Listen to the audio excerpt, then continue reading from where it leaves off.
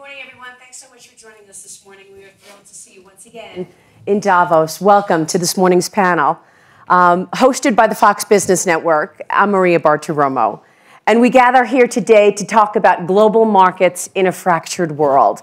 And of course, we are living in a fractured world with major changes happening throughout the Middle East, Africa, Europe, the United States, Latin America.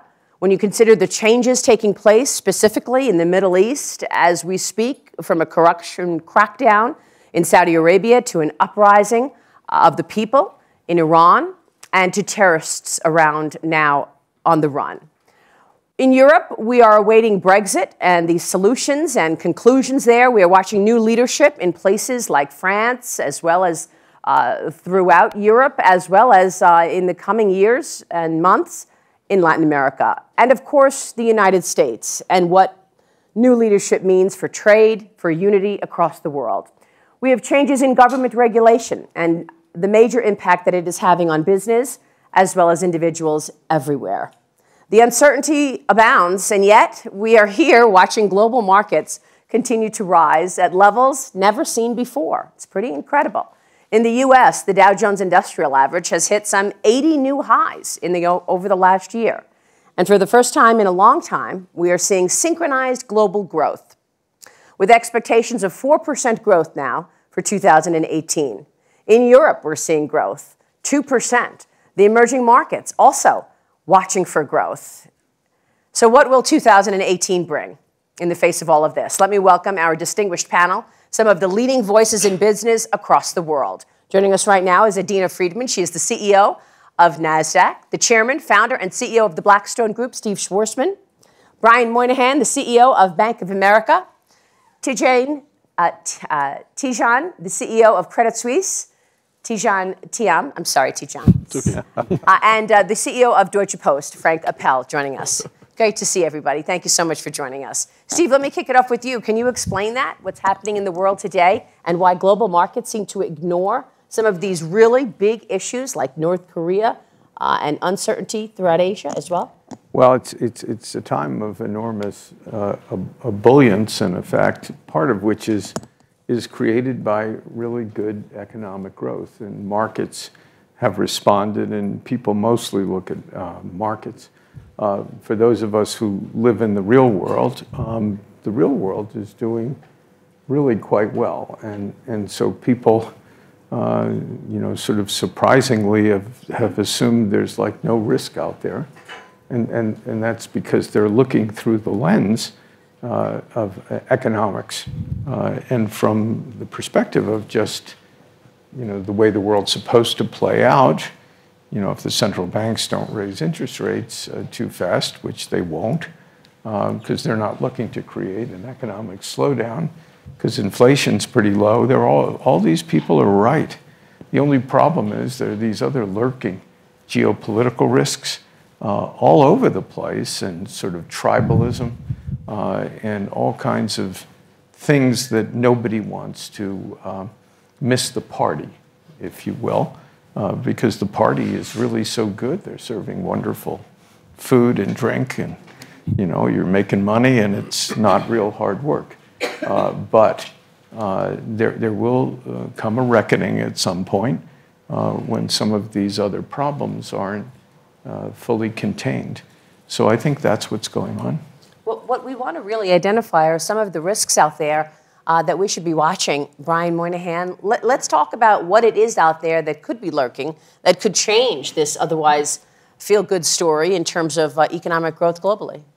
Well, I think, as Steve said, you have a very constructive economic backdrop. Everybody predicts world growth to grow year over year. Everybody predicts, especially the United States, to grow at a faster pace with some of the things that have gone on with tax reform and regulatory reform. So that construct is good, and then the real question is what's going to stop the consumers in Europe and the United States and other markets from spending, and their confidence is up. The unemployment levels, are touching 4% in the U.S. and are lows, 20, 30, 40-year lows around the world in various places, and so that's really what's going to drive it. And so when is a consumer going to quit spending? When they're worried about having a job and getting paid, and you don't see that right now, but it gets down to the question of when their employers, or when they feel their employers are going to take a different approach, and that's going to be when you see some of those parade of things that you talked about earlier, something break the wrong way. And right now, the market shrugged off the ones that break the wrong way, whether it's a government shutdown, whether it's potential conflict in various parts. The markets have shrugged it off, but at some point, the markets may withdraw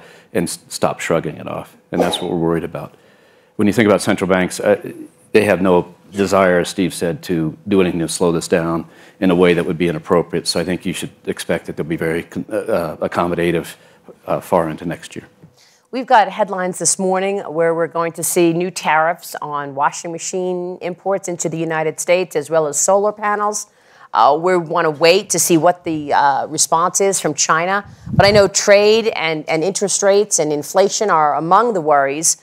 Tidjane, take us to Europe. I know you've been watching and studying and working in Europe for some time, for the first time in a long time. We're talking about growth in Europe right now. How would you characterize the situation there? I think it's one of the key changes that have happened recently. If you look at the world economy, the power and the strength of the US economy are well known. That's not new. The China story is not new. I think the change in 17 and 18 has been the change in Europe, with France coming back. I think we'll have President Macron here. I've always said France is the battleground of reform in Europe. Germany, again, is not new. It's a very powerful economy. It's always done well, will do well. It doesn't have a government, hasn't had one for 4 months. Nobody seems to notice or care. So France is really the place where things are happening. I mean, the labor reforms there are very positive.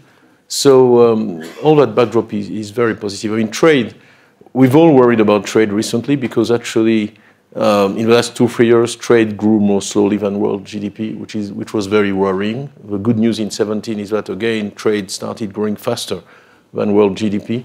So, I mean, this new decision on solar panels and washing machines, is that a recent decision, is a first move. We will need to see how it impacts global trade, how other blocks, trading blocks react to that. But I remain optimistic. I think we are in an exceptionally favorable context that we haven't had the IMF said in 7 years. I think it's more than that, where you have the US, as you said in your introduction, synchronous growth with the US doing well, China doing well, Europe doing well. I think the French, I just met the governor of Banque de France recently. France has kept upgrading its 2017 growth, GDP growth expectations. It's 1.7 or 1.9%. And consumer confidence, to your point, Brian, is very strong, which is really driving growth. So very, very positive backdrop. Yeah, it seems all very positive. Adina, let's talk about what you're seeing out there. Obviously, you're talking with a global population listing at NASDAQ. How do you see it? Well, there is definitely a pent-up demand for companies that are looking to go public. And I think that the last couple of years have been disappointing in terms of seeing companies actually take to the public markets. But we did see a nice pickup in the latter half of 2017. And right now we have a very nice pipeline of companies looking to tap the public markets in 18. And I think it's actually very global in nature in terms of the types of companies that are coming to market. And whether they're coming to the US or they're coming to other major market centers, I think that you're seeing companies that feel that they're ready. They're mature enough. The economic backdrop is strong enough. And the market itself is receptive to coming in and taking the risk on a public company. So we see it. We think that 2018 should shape up to be a very good year.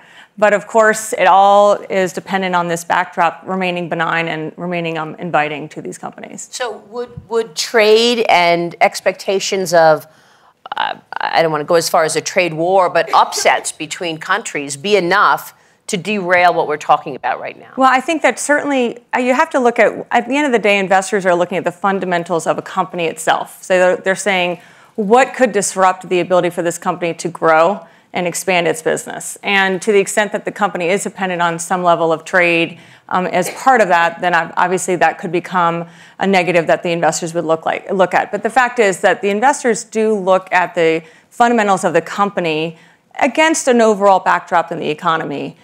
So they are able to discern between just a general maybe trade issue in a sector that has nothing to do with the company versus one that could impact the company.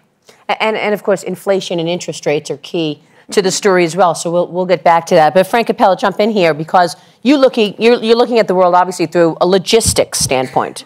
What do you see? Yeah, so, we should not worry too much about, protectionism because there's a lot of saying for now so long, I have been in Davos more than 10 years, and every time it came up, every time we felt the next year would be very difficult and politics are so important, we should put it in perspective. In 2009, we felt the world will collapse, we will never see a recovery. What happened? Sharp recovery. Then we had the austerity and the euro might collapse. It didn't happen. So, and even these problems are nothing in comparison to what the world has seen in the last century with 2 global wars or world wars. So, the world is in better shape. If you go to The Economist and look into the statistics for last pages, this is the only case I can remember that you see only one minus and beyond that only pluses. So, and that is what's happening. And if you do tariffs in place, who pays are the citizens of the country who puts the tariffs in place because they have to pay more for the products. And you protect a couple of employees, the only way out of that is to make your country more competitive. And, my home country is a very good example. We were a lost country in Europe 15 years ago, and now it's a powerhouse in Europe. And why? Because we did the right reforms to make the country more competitive. So I think, this is just noise on the horizon. And even if the US does more protectionism, consumers will buy from different places. And who pays the bill are the employees in the US finally. Interesting. Teacher. Yeah, maybe building on that, you make me feel old too. I came here the first time in 1996, and I was in how can I call it, a basement somewhere for discussion on Africa. And there was Jacques Attali and, Soros, and I think Bill Gates and myself, and I think we were 4 in the basement talking about Africa for an hour. I'm going somewhere with that. If you look at what's happened in the world since then, and we were dreaming of spreading education in Africa, the effort for universal education that has taken place in so many emerging markets has transformed. 20 years later, today you're facing a completely different situation. Take China-Africa trade. In 15 years, it's gone from 0 to $200 billion. Okay? $200 billion, as far as I know, US-China exports are 350. So 200 starts to become material, and it's growing at 15% per annum. So I think what people miss often is just the spread of prosperity, the impact of education, people being able to seize opportunity, and just the extension in scale and in size of the world economy and the market economy is producing very positive effects. And I'm surprised sometimes by how surprised people are. Yeah. Look at global wealth. Take assets, financial assets of people with more than $1 million from 2006. So you take a point before the crisis, not to distort the analysis. From 2006 to 2016, they've grown by $26 trillion. $26 trillion from 2006, 17 in emerging markets, 9 in developed economies. And that 17 and that 9 is important. And the 17 is growing faster and faster. So all that is driving the economy forward, I think. Interesting. Steve, same question for you about this trade issue and whether or not this could be seen as the start of something bigger and potentially derail all of the good news that Tidjane just laid out. Well, there are a variety of trade issues around the world. The U.S. is involved with a number of them, whether it's NAFTA or China. There needs a new agreement with Europe. The U.S. is sort of action central for a lot of this, and there's also that's got to remake all of its relationships. No small task, actually. So, part of these issues, come from imbalances. Some of the imbalances are somewhat, structural, the way things are fashioned at the moment. So, for example, China. U.S. has a really very substantial trade deficit on the U.S. side, and it's $350–400 billion. So why does that happen? It happens really for a variety of reasons, but China's tariffs and taxes are about 27% compared to bringing goods into the United States from China at 9%. So if you're 3 times higher, there's not going to be as much stuff brought in, logic would say, and that's where it stands. So that relationship over time is going to have to be changed, and that would be appropriate. China's grown up behind a tariff wall, which the United States did in the 19th century. This is how emerging countries make their way. And the only question is how long will that continue? And I think that's why you're seeing some of the tariff actions. I think the Chinese are very smart and they're aware of that. And so, I'm optimistic that over the intermediate term, that issue will be addressed. NAFTA is a different thing. It's much more, immediate and colorful, and there's a way of making a good NAFTA deal. If you don't do that, there'll primarily be dislocations in Mexico, which could have really adverse political impact, which would be bad for the United States, be bad for Mexico. And with the Canadians, we're pretty close to even either way, and they have a trade agreement in place already that they could fall back on. So, would it bring the world down? No. Would it make life uncomfortable in a variety of industries? Yes. Do you have to get to that place? Not necessarily. So, I think it's one of those stay tuned. And let's see what happens, and hopefully we can negotiate our way through those some of those imbalances. So is it fair to say this year we'll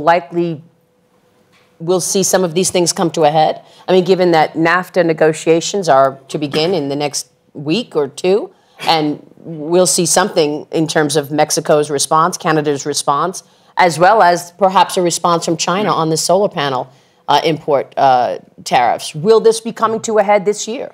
Well, NAFTA clearly will come to a head this year, absolutely. As to China, I think it's a process. I think the Chinese typically tend to be pretty measured. There's all kinds of complexity going on with China vis-a-vis North Korea, which is sort of the main event, if you will, I think, geopolitically. I mean, if anything goes wrong, the U.S. has announced they don't see the possibility of having North Korea have a ballistic missile capability that could hit the United States with a functioning nuclear warhead on top of it. I mean, the U.S. has said that numerous times. No one apparently is listening in the financial markets, because I think they think it just won't happen. If that does happen, you would have, I think, financial markets at much different levels, and that doesn't mean up. So there's real stuff out there that's worthy of concern, I think, and those are the big risks. It's not the normal things people talk about at Davos, which are economic issues. I think the world's in a good place economically, about as good as it could be, pretty much. So all the discussions that focus on that are, I think, not particularly useful. It's these other issues that, if you were underwriting risk, that's where you'd be spending your time, not worrying about what a central bank is going to do to mismanage its affairs. Brian. So if you think about what Frank and Tim and Steve just talked about, you're talking about the inherent tension in the sense that a country looking at its own citizens and lower cost goods and lower cost capabilities and employment levels. And, I think 2018 is going to be bit about the United States trying to make itself a bit more competitive from a tax rate, for regulatory parameters. It already had a good workforce, energy, and had substantial energy resources. And so as that changes, that dynamic is going to reverberate a little bit in the world. And so there's an attitude about, that you hear from the administration about free trade also has to be fair trade, but that has to settle back to a real question, which is how do you get those imbalances straightened out a little bit? But on the other hand, the struggle is with this level of unemployment in the United States, the reality of bringing a lot of jobs back is difficult. When you talk to our clients and customers out there, they can't, the difficulty finding currently trained, capable workers and not having population growth are two critical issues we face in our country. And so, and by the way, that's not wholly unique to us. Many of the major developed societies have the same issue. And so, as wonderful as Africa and the development of that, you have the equal offset of the developed countries having population declines or stagnation, and also the talent, the workforce is deployed. It's not that they don't have it, it's all deployed. So I think you're going to see as the United States sort of resettles its competitiveness, there'll be reverberations in the market. Even if you don't get to a geopolitical conflict, it'll be interesting to watch sort out. And I think the market discounts it on the theory that it all works. But if you think about large global companies, they can go anywhere, and they're going to be looking for places to go. Enthusiasm I heard just last night at a dinner with a bunch of people from outside the United States. They think the United States is now the thing to talk about for the next 12 to 18, 24 months in terms of manufacturing facilities and capabilities and selling, which isn't a trade question, which is a local manufacturing sold to local demand question. So this will be an interesting play that the United States tax rate's much more competitive than other things. So they think that manufacturing in the U.S. is what is going to be interesting and exciting and growth. Because you have a consumption rate that's picking up, you have an employment rate that's full plus and going beyond. We have it going to 3.7 by year-end 18. And you have an economic growth which is increasing at a much faster pace. The economy is so big. You add all that together and you say, if I can make it a thing, why don't I go there and make it as energy, talent, resources, and a regulatory pendulum swinging back. That'll be an interesting dynamic for a while. Hey, it's interesting because it dovetails on immigration as well. Do you have enough people to do the work? That's the question. Right. Where are the people to do the work with this low unemployment? Let's talk policy coming out of the U.S. for a moment and the implications. We talked about trade, and obviously that dovetails on immigration as well with regard to job creation, but tax policy. Adina, what has been the impact so far of the U.S. administration's changes in tax law? Well, I do think that you can see the markets have reacted very quickly, and frankly, they really were previewing it before the tax law came into effect. But certainly the impact on companies is very positive for the most part. That means that they hopefully will use that money to both provide benefits to the shareholders as well as invest in their businesses, which will then drive more interest and demand for employment, which then kind of creates that cycle again of where do you find the people, how do you make sure that you are able to attract the right talent. But it is definitely a growth driver for the United States. And it's making it so that when you are looking to do business around the world, the United States doesn't get disadvantaged by having a much higher tax rate. So global companies look to come to the United States, or the U.S. companies don't have to necessarily do unnatural things to take their business outside the United States because they now can kind of live in a tax policy world that's pretty, I would say, even across most of the developed markets. So I actually see it as a way to kind of drive more natural behavior of a global economy, with the U.S. being highly competitive and highly, I would say, very, very attractive as a destination for business. Yeah, I want to see if there's an impact across the world. Steve, you're dealing with businesses across the world. Have you seen an impact, a trigger, as a result of the tax law in the United States, where you're seeing changes in terms of investment globally? Everyone on this panel travels around a lot. Of course. That's like a life sentence that we all have. So we get to hear a lot about what's going on. And as Adina indicated, there are going to be a lot of flows into the United States. And I think this has been an underestimated to forgotten aspect of the tax reform. Certainly as you listen to the U.S. commentators, that there are companies all around the world who are looking at the U.S. now and saying, this is the place to be in the developed world. And, just for all the reasons that Brian mentioned, lower taxes and reversing of regulation and workforce that's educated, and so I go to places where people in non-U.S. companies say, geez, we're going to increase our employment there. We're going to move more things there. Why? Because we're going to be able to sell more things, and it's a much more hospitable environment than it used to be. That aspect of things can be a real supplement to what regular economists think is going to happen. Leave aside bringing cash back and those types of things that people talk about. Non-U.S. people view this as really a very, very big deal. Look at what China did. Like I guess it was a week or two after the tax reform was passed, they made certain types of activities from U.S. companies tax-free in China, so that if they wouldn't bring the money back to the U.S., that's a major country speaking very quickly. And European governments are talking about this. And, we really have a wonderful thing that was created here that's been kept virtually a total secret from economists and the media. I think we're going to find a very positive surprise. So you've seen evidence that people are changing investment plans and actually moving into the U.S. because of the change in tax law. Well, what I'm saying is they're talking about it. I don't know if they've changed their plans. What is it, a month? Right. I'm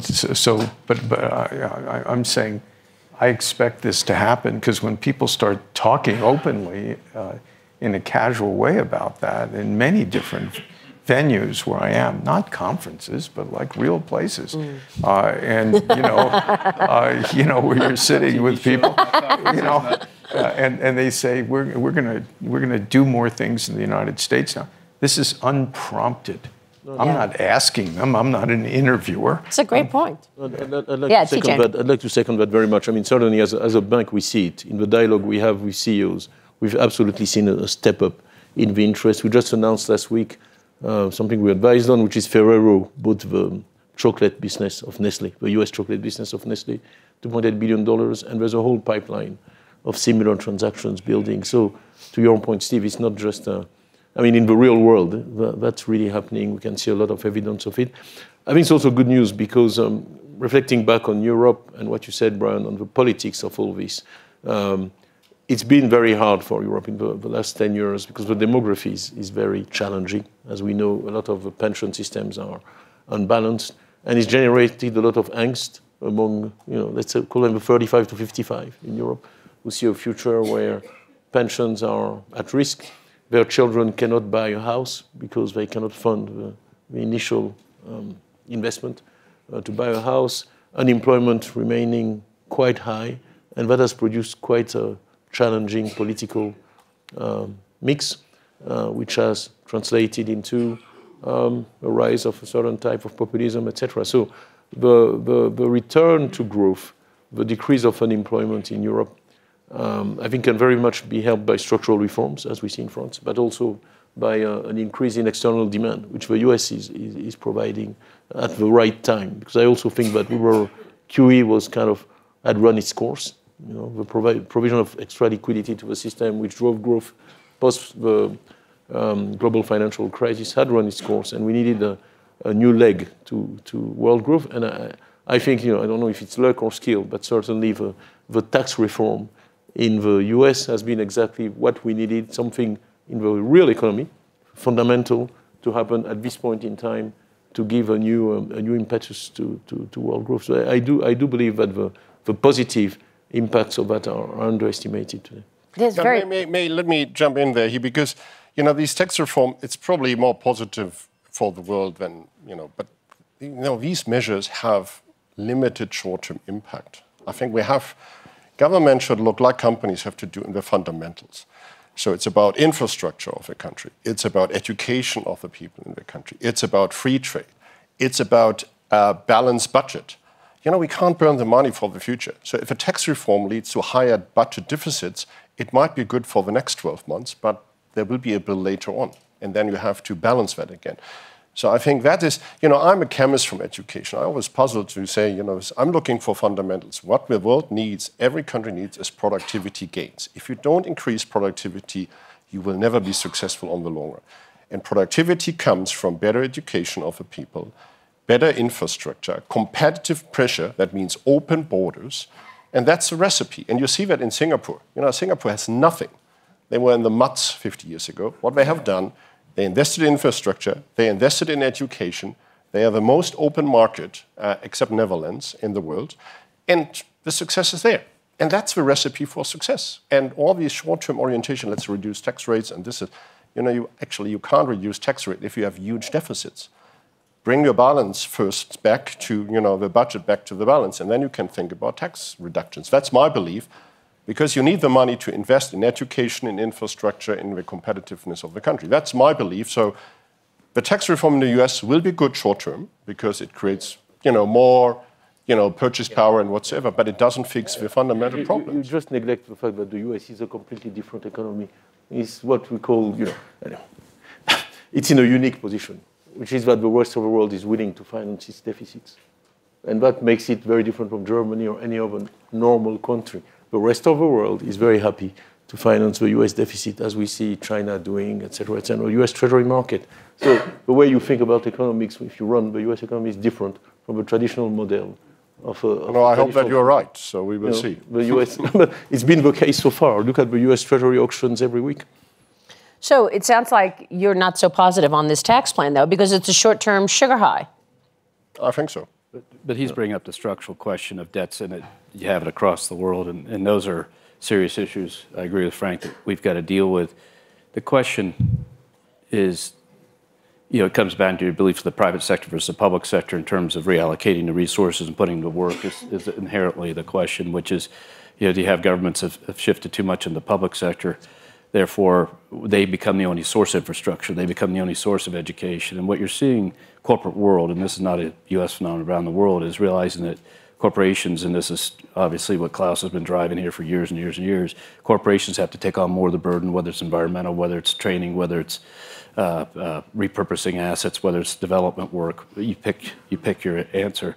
And that's what we're driving. That's the Sustainable Development Goals. That's what we do. That's what we do in our company. So incumbent upon reducing the governmental burden of taxation on corporations is an equal and opposite burden to actually drive some of the initiatives that could do it. There's a ton of money for infrastructure. There's a ton of money. It takes some structural reform on governments to make it come to bear. There's a ton of money for environmental work. We have a $125 billion program. We're halfway through in 4 years. It's going out the door. But the government's got to be a role in activating that money as opposed to it's going to fund all those projects. And I think there's some potential to get these budgets back in line. The other factor with the US economy is its ability to innovate, which is second to none. Okay? If we talk about intellectual capital and the ability to innovate and create new wealth, it is absolutely the best performing system in the world, and that is an additional factor added to the traditional ones. Who could foresee Facebook 15 years ago? And I've seen a study recently that shows that for every job destroyed by technology, there's now 2.4 jobs created in the medium term, if you look at 5 to 10 years, not in the short term, but in the medium term. And that dynamic is something that I think, if you reason in a static rather than a dynamic way, is easy to get wrong. Because that additional growth later is what's going to pay the taxes to balance your budget. If you're in a static model where you're trying to budget and balance a budget in a given year, right, I think you don't make these types of reforms, which are actually, I think, indispensable. And the other point, which I think Brian emphasized, is the starting point. Whether you should decrease taxes or not depends on your starting point. If you take France, which has a 57.5%, the size of a public sector is 57.5% of GDP. Well, there is room there to decrease tax, although there is a budget deficit. Okay? And if you take a negative approach with such a bad starting point of trying to balance the budget, you'll never get there. Yeah, I would say only time will tell. But if you assume that you kind of create a more competitive tax model within the United States as compared to the rest of the world, so that more business comes to the United States, that then drives even more employment, that then drives more of a motivation to train employees and to get more production up. That then drives more revenue, which then obviously over time could address some of the budget issues. And I agree on the private, what I call private-public infrastructure spending. I think we do need to find much more creative ways to manage infrastructure and to try to improve our infrastructure in the United States with a lot of money ready to be put to work if it can be done efficiently. The issue is the inefficiency in the system around infrastructure as opposed to the demand to get things done. So I personally like the tax policy because I think it creates a much more competitive dynamic. You mentioned all the other things. So we have great educated people. We have a great system. We definitely need improvement in infrastructure.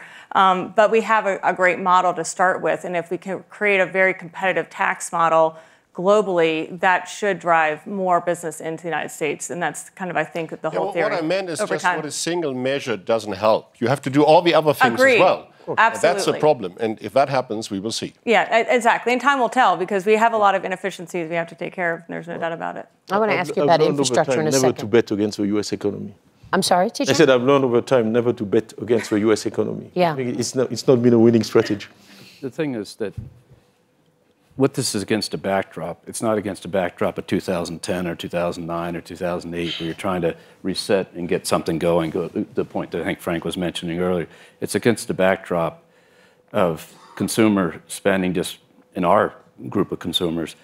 The increase in year over year is $125 billion of spending. And so, wow. Those are just at Bank of America's customers. So there's a lot of the other, there's a substantial part of America out there that we can still get. But, so you think about that, that's the backdrop, a low unemployment rate. So there are some inflationary risks out there, as Steve mentioned earlier. There are some other issues which could reverberate off this, but it's against a solid backdrop, both on a worldwide level, as you said in your opening, and in the United States. And the U.S. consumer economy is, 60-odd%, 70 almost percent, and that is a big economy on its own. And if that's growing at that rate, and that people are spending and are employed, that helps all these other countries. And you really can't have a trade war because demand's going to be so much the U.S. can't fulfill the demand. So whether it's automobiles, whether it's TVs, whatever it is, the U.S. consumer knows how to spend, and you don't have to teach them to do that. I want to ask you, Frank, and to Jane about European policies, because we talked a bit about U.S. policy. But let's close the loop here. Steve, are you expecting an infrastructure change, an infrastructure plan to be among this administration's next big policies?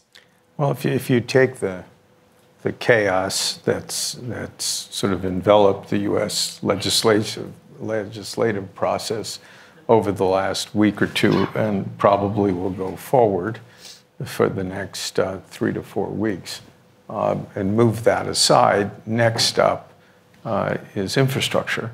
And U.S. has a $2 trillion minimum infrastructure deficit. That's a big number. And requires a lot of work.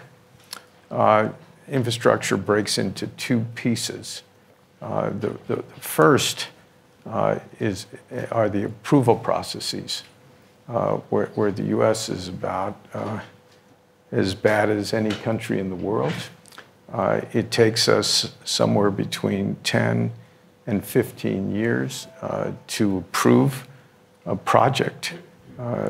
Sometimes it's faster, but usually it's not, because we have so many jurisdictions, no one in charge of anything, legal suits all along the way, and compare this with countries like Germany and Canada.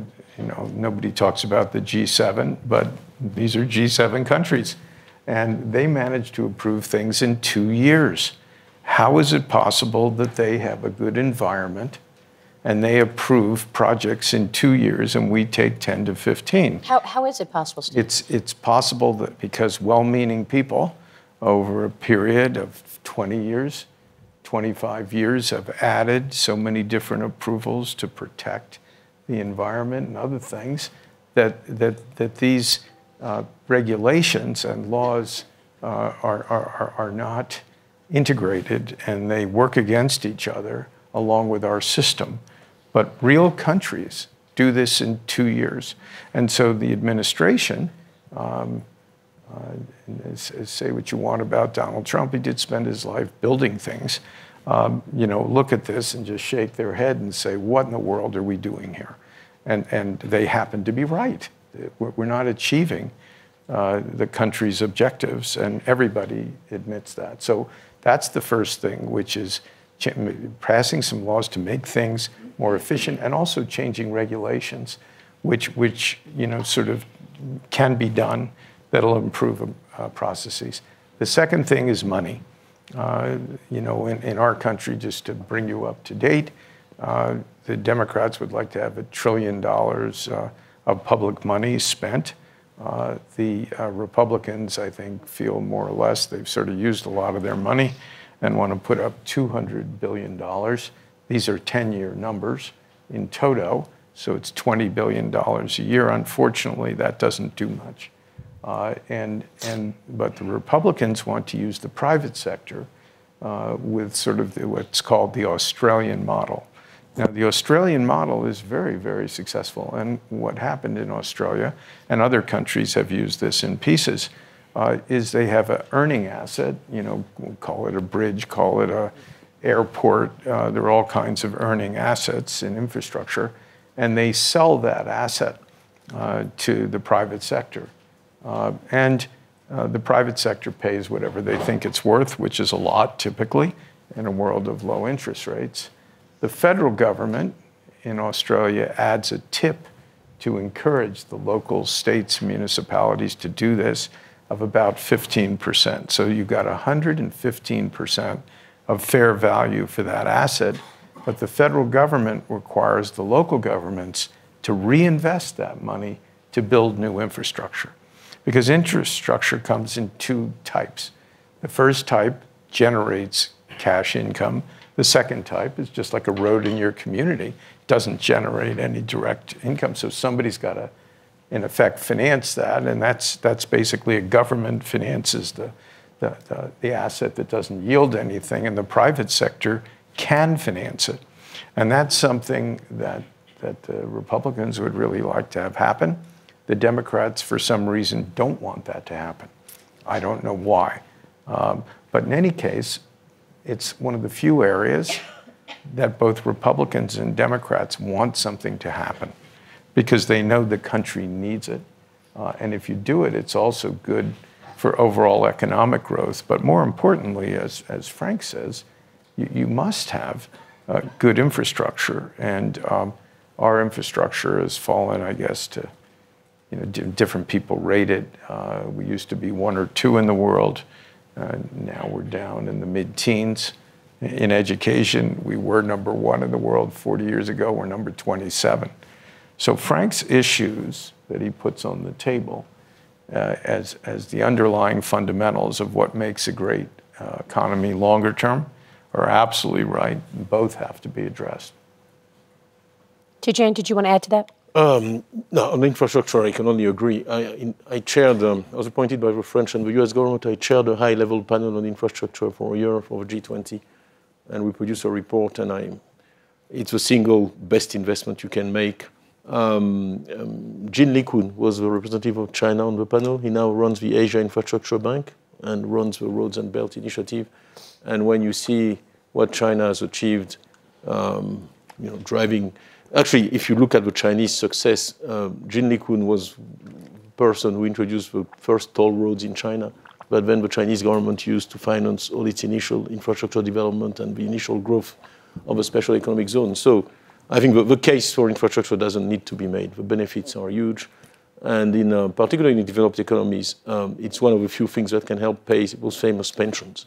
You can match those long-term liabilities that we will have beyond 30 years with long-term income-producing assets, which only infrastructure provides. So I think it's the challenge, as Steve described, is always political. It's really how do you get the political system and the legal system in a country to operate in such a way that you can drive infrastructure development fast. And I think all the countries that have done it well, whether it's Germany or France or Canada or Australia, share of a common characteristic that it's relatively easy to design a project, fund it, get it off the ground, and get it done. So whilst taking into account environmental constraints, etc. So it's And it's create jobs. I mean, it's really the only kind of economic endeavor that's just a universally positive. It creates jobs, allows you to pay your pensions, generates revenue for the central government, and reduces your deficits, and increasing the productivity of factors in the economy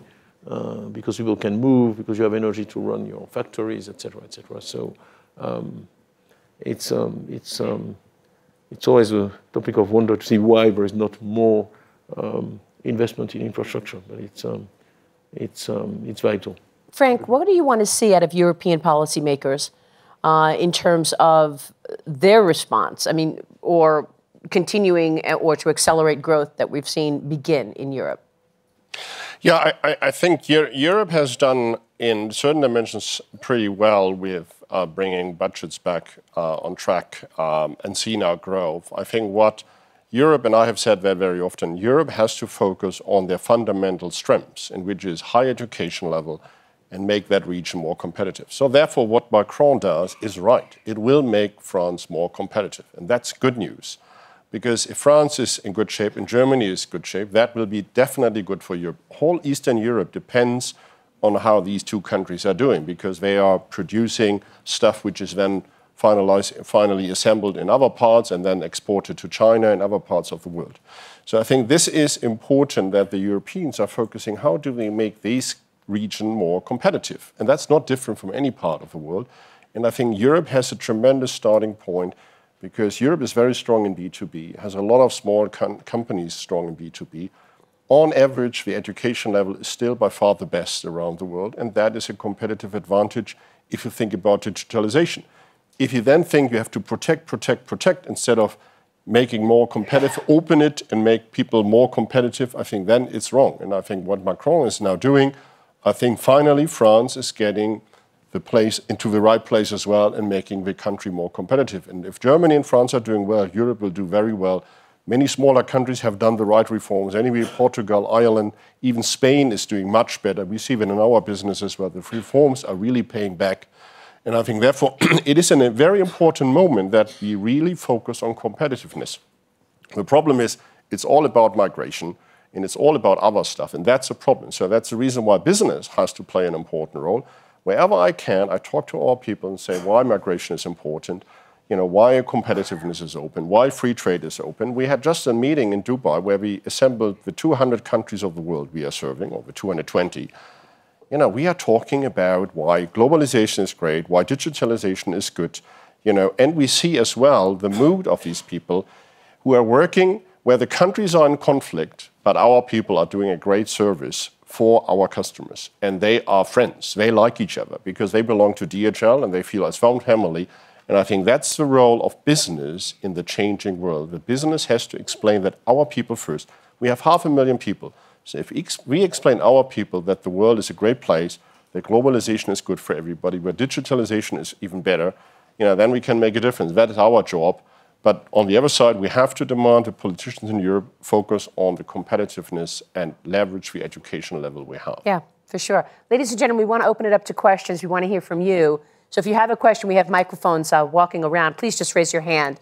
And Steve, as we do that, your thoughts on European policy. What do you want to see out of European? I mean, obviously, high marks for Macron, as Frank just mentioned. What would you like to see from policymakers in Europe?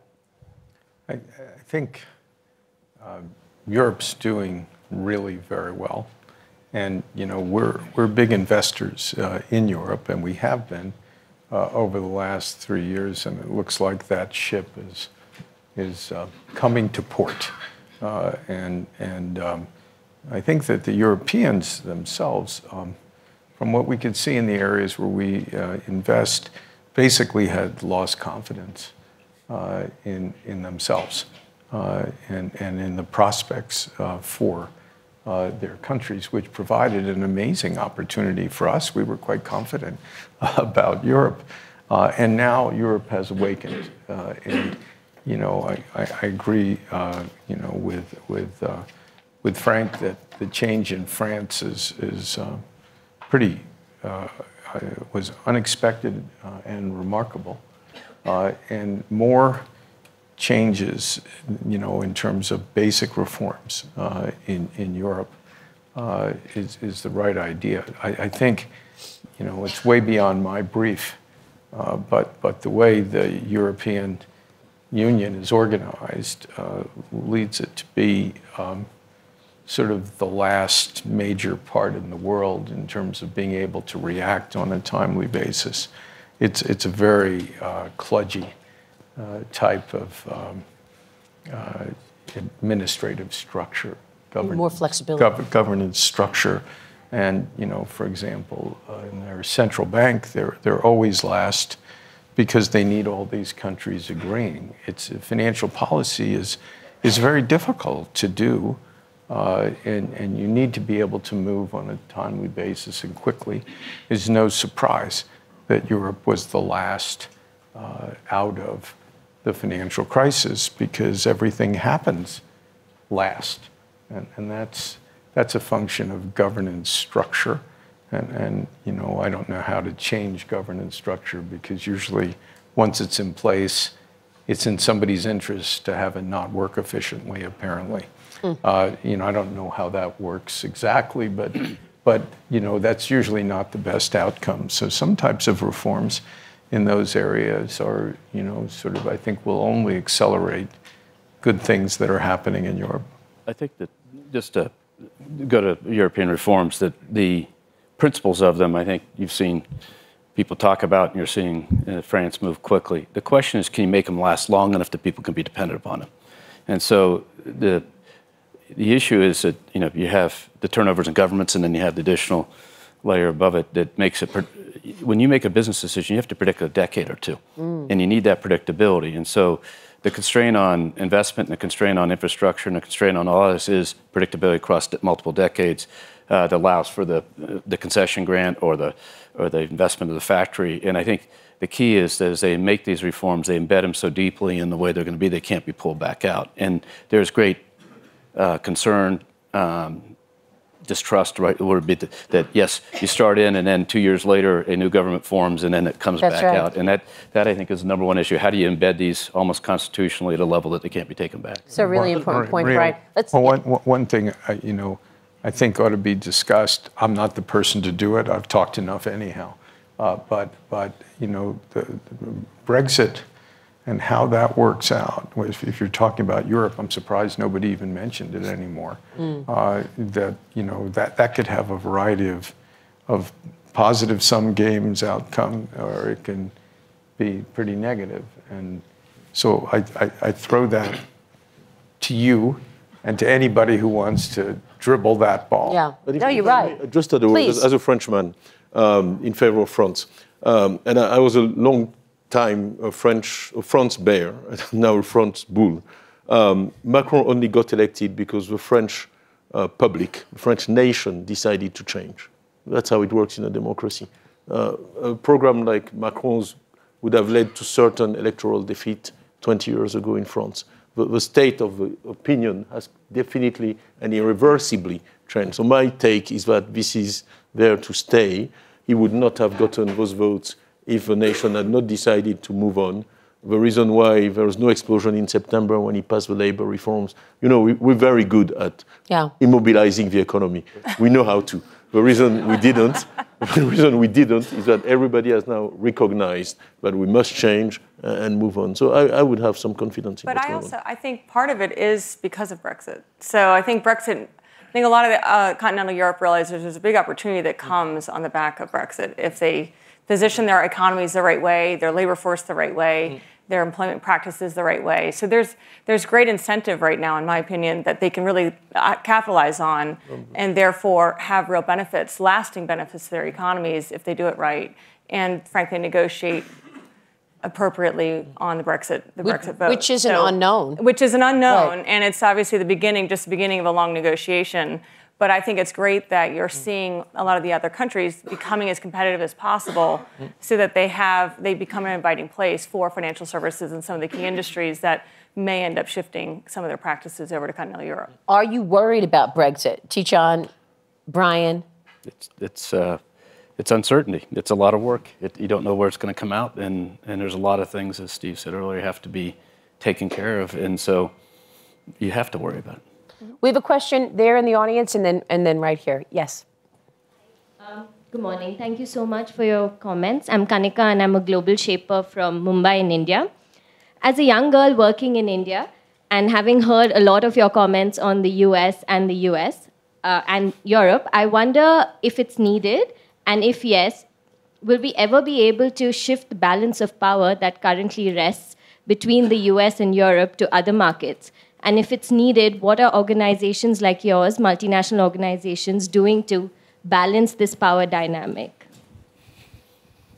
Thoughts? Well, we've been in India for 50-odd years, and our job is to help the clients and customers grow that economy. Our economists have it predicted at 7.5% better next year. Your Prime Minister has done a fabulous job of reforming a place, as Titchem talked about France, you talk about a country, and it's all extremely positive, and I think the world's recognizing that. The FDI and the stuff is going, so you have a huge population, an emerging population, a talent base. We have 20,000 teammates there. I think it's all good, and so I don't think the world has to do anything. I think the country has to keep doing what it's doing, and it'll just keep coming. And we will continue to see. We've got Prime Minister Modi speaking in about an hour, and he will clearly lay out the growth story for India. No, let me go ahead, Frank. I have the same view of Brian. The interesting thing is that if you have a prime minister who understands the fundamentals of economics, he does the right reforms, and Modi is doing that. It takes, like in India, always a little bit longer than we hope for, but it works. You know, we have waited for the general sales tax reform for more than a decade. I heard that when I was in India the first time for our business in 2005, and the next year we will have a general sales tax reform. Never happened, and now it happens, and it's right that when it happened, it will have positive impact. So, and Modi understands the basic concept of economy, and that's the reason why he does the right reforms, and that will pay back to India and I think in a big way. We have invested heavily in India for the last years, and our business is growing tremendously there. Thank you for raising that. It's very important. We appreciate that. Yes, sir. Apparently, the growth in Europe is going to be critical for the next decade, beyond US and Asia, which is clear enough. The critical point about the competitiveness in Europe is, don't you think that this is not enough to have these two engines, Germany and France, leading Europe only? Because every system, this is a fundamental principle question, is as good as the periphery. So how are we going to increase the competitiveness in Europe? Because if you keep on this model of producing for Germany and France, that exporting to Asia and the rest is not enough.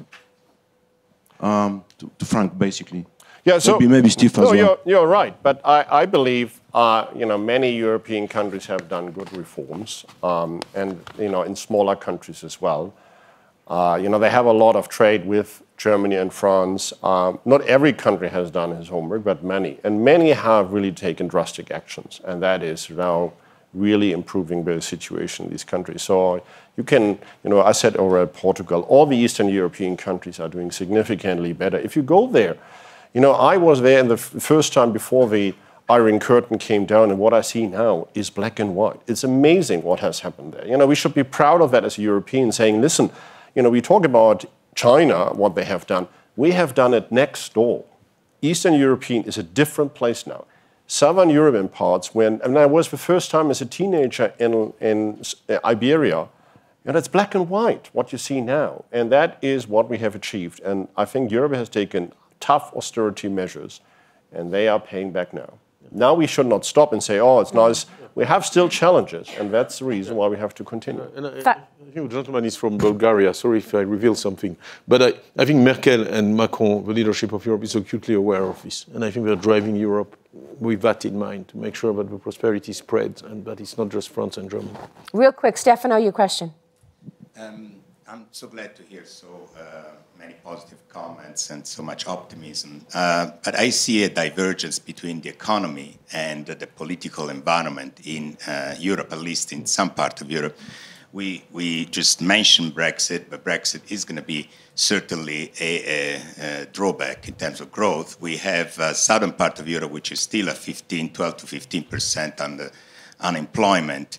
And we don't see that kind of productivity happening if not in Germany, which is obviously leading, but as a unity. So do you think that politics and economy in Europe will converge, or will continue to see these two worlds basically working two different paths? Real quick. Now, this is a very interesting question, because if you look into Brexit, when Brexit came, I said, oh, that's a nightmare. Uncertainty now for many years will be bad for business. It didn't happen. You know, Brian, you said uncertainty is not good. But I expected the same. It was not as bad as expected. What really now can happen, if the EU and the UK create a mess from this divorce, then it will have really impact. So they can disrupt what is happening. The uncertainty is one thing, but businesses keep going and consumers keep going. Yeah. What really can have a significant negative impact is if that is a bad divorce, if that's a hard Brexit, it will have negative impact on Europe and the UK in the same way. If I may, the great strength of Europe is democracy. I'm a great believer in democracy. Populism makes people pessimistic. It makes me optimistic. Because the social issues that are put in focus by the populism are real. Okay, I mean, I taught in lower income places, children, and those issues are now being raised, and they will be addressed. Better to bring them out rather than try to sweep them under the rug, because that's when they actually lead to very negative consequences. We will end on that very positive note. Ladies and gentlemen, thank you very much. Thank you to our distinguished panel. Steve, thank you so much.